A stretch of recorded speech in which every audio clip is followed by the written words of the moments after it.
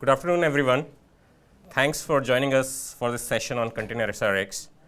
This is a joint session between Juniper and Expedient, and we'll talk to you about Container SRX and some of the use cases for this product. My name is Shishir Agrawal. I'm part of the product management team at Juniper, and I lead Juniper's data center and virtualization security portfolio. I have over 14 years of experience working at different tech companies like Symantec, Intel, and now Juniper Networks.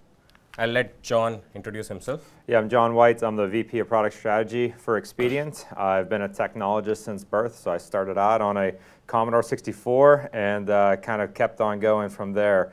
I've been with Expedient for 12 years now, which is weird for two reasons. One, because millennials never stay in the same place for that long, and two, that I've spent 12 years in a service provider, so my education and experience is pretty unique. I focus a ton on architecture of cloud, managed services, our security services for our customers, so I'm pretty pumped to be here giving this presentation. I'm on LinkedIn and Twitter pretty actively as well, so I'd love to keep the communication going there. Sure. So, so before I jump into Container SRX, let me just give you a brief overview of Juniper Security. As you know, Juniper is one of the leaders in network security. We have the industry's leading physical and virtual firewalls, carrier-grade physical and virtual firewalls. And at OpenStack, we are announcing this new product called as Container SRX, which is basically all of the key security capabilities that we offer in our carrier-grade physical and virtual firewalls. Now customers can deploy those capabilities in a container as well.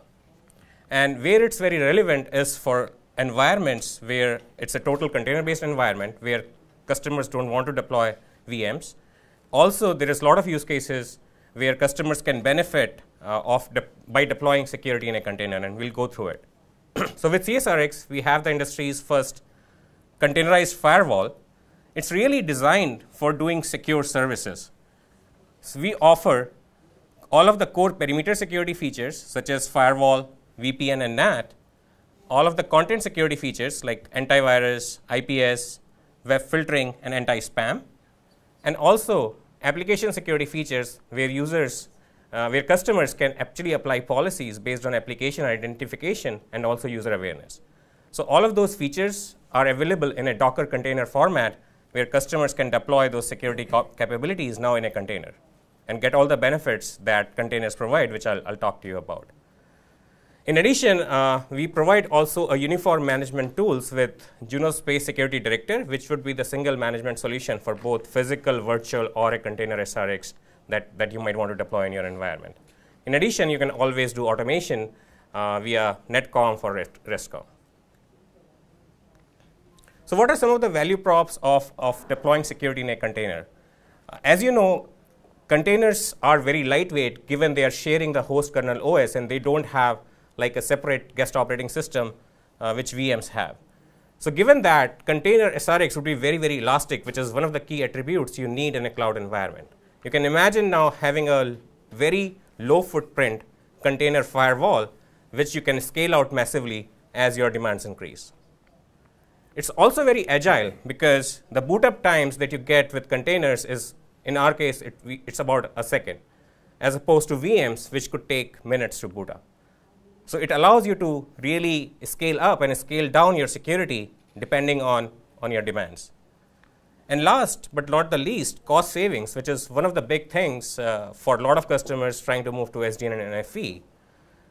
Going to a container environment, given its low footprint, it will have much higher density. We believe up to 4 to 5x density than what can be offered by VMs, which means that you will have to deploy a lot less compute or a lot less servers to be able to host the tenants that you might have, especially in a managed service provider use case where you have 100,000 tenants or large number of tenants. In addition, today, if you look at security solutions, they are built as a monolithic package. With Container SRX, we would be able to provide more of microservices where if you just need a NAT, we can actually provide you a container NAT, or if you need IPS, we would be able to provide you just the IPS. So now customers can get that flexibility of getting these microservices or micro security services, which we can also price much better compared to today where customers buy a monolithic package and they might be paying for 10 features where they might only need one feature. So just to compare vSRX and CSRX, just to show you some key performance metrics, if you need a single monolithic package which has all of the security and routing, that's provided by vSRX, which is our virtual machine or virtual solution today.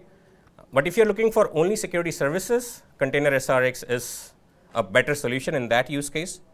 There is no static CPU reservation that you have to do for Container SRX, whereas with vSRX, you'll have to deploy or you'll have to upfront specify that it needs 2 vCPUs. In terms of memory, you need 4 gigs for vSRX as an example, but with containers, you only need 100 meg to begin with. And then depending on the workload, it dynamically scales based on memory. Boot up time, 7 minutes to about a second. And image size from 3 gigs down to about 150 meg. So you can see the difference in the performance and scale attributes between a virtual and a container environment. So let's look at 2 use cases. The first one is virtual CPE, which is again one of the big use cases for SDN and FE adoption for service providers. So as you know, virtual CPE is all about saving costs for the service providers and being able to deploy those services much more efficiently to branch offices. So in this case, you have a layer 2 device sitting on a branch office. You backhaul the traffic to a service provider, data center, or cloud. And for every tenant now, you can actually instantiate a CSRX, which is providing differentiated security services to the end customer. The benefit of Container SRX is here is a lot of these managed service providers, think of any big service providers, they have tens and 100,000 tenants. A big part of the cost is really their compute infrastructure. And given the density of CSRX, imagine, let's say, if you had to deploy 100 servers to host 10,000 tenants before, now you can host those 10,000 tenants on 250 servers, for example. So you will get 3 to 4x saving in the compute that you would need to host those tenants. The last is microsegmentation with OpenStack. Again, this is a demo that we are doing at our booth. The idea here is that by default, OpenStack provides security groups, which is a basic firewall. A lot of customers want to do advanced layer 7 services. And what we have been able to do is, given the low footprint of CSRX, you can actually deploy CSRX in front of each workload in an OpenStack environment. And that traffic can be protected by CSRX, and you can run any kind of layer 4 to layer 7 services. And with that, I'll hand it over to John to put that in context of a real-world example. Yeah, thanks. So when Expedient found out about the CSRX last year, I think we started talking about it around the VMworld timeframe, we were pretty excited because we started to see some different ideas that we could possibly use this for in the future. And if you're not familiar with Expedient, we're mainly an enterprise infrastructure hosting shop. So we have cloud services, co-location services, all those types of things. Customers come to us for a lot of different reasons. Usually they're looking for some sort of outcome. One of the biggest ones is risk mitigation. So compliance and security is really a big part of what they need. And here's an example of really what an environment looks like from us. Multiple tier 1 upstreams to the public internet. They're coming through a core, going through a firewall, usually have a load balancer, scattered OS is behind it. And that firewall is the vSRX. We were an early adopter there. We worked a lot with Juniper in the alpha and beta. And that's great. It works fantastic. It is something that goes through a lot of different audits and compliance, no issues. We actually put our IDS product inside of it so we can actually pull information of what's going on. But one of the major issues here is it only grabs the north-south traffic only. And if you listen to Randy Bias yesterday in his CUBE interview, he talked about this. This is like basically putting the moat around the castle. You're only getting a certain amount of security protection. And it's good, it passes audits, it works for compliance, but it's not really good enough for us. So one of the ways we looked at this is really, we have all this hardware that's actually living behind that application for our customer. In the blue box, you have the cores, so we're running MX960 cores. In the orange box, you have spine switching, so that's 40 gig QFX switches there. And then we have all of our infrastructure, our pods as we call them, behind it, that are providing our VMware or Hyper-V environment out to our customer. And our thought was, it'd be pretty cool that container's pretty lightweight, right? So what if we can start to put it places where we haven't had that deep packet inspection in the past, and somewhere we can audit and log this. So if we put it on the routers, and we put it on the spines, and we put it on the leafs, and we put it inside of the hypervisor host, and even inside of the customer's operating systems that they're running, we can start to grab all of that information, all that data, and finally grab that east-west traffic. Because we all know we're not going to be building, the standard infrastructure like we've been building in the past. It's going to be dynamic. We're talking about horizontal scale. We're talking about scaling out to hundreds and thousands of servers. You're not going to be able to do the basic security protection you've done in the past when you start to shift this way. So we think, east-west traffic can provide us a lot of different benefits. Having this CSRX as that lightweight container means we can put it anywhere. It doesn't matter. It's a very, very small footprint, very, very low use. We love it. Limited overhead.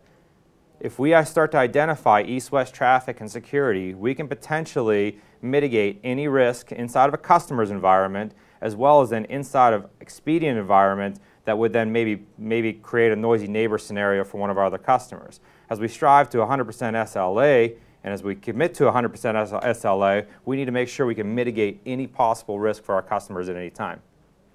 Last but not least, and we talked about this for a second, but having the same automation tools was a really powerful thing for us. So we do vSRX. We have hundreds of clients running behind vSRX firewalls, as I showed you earlier.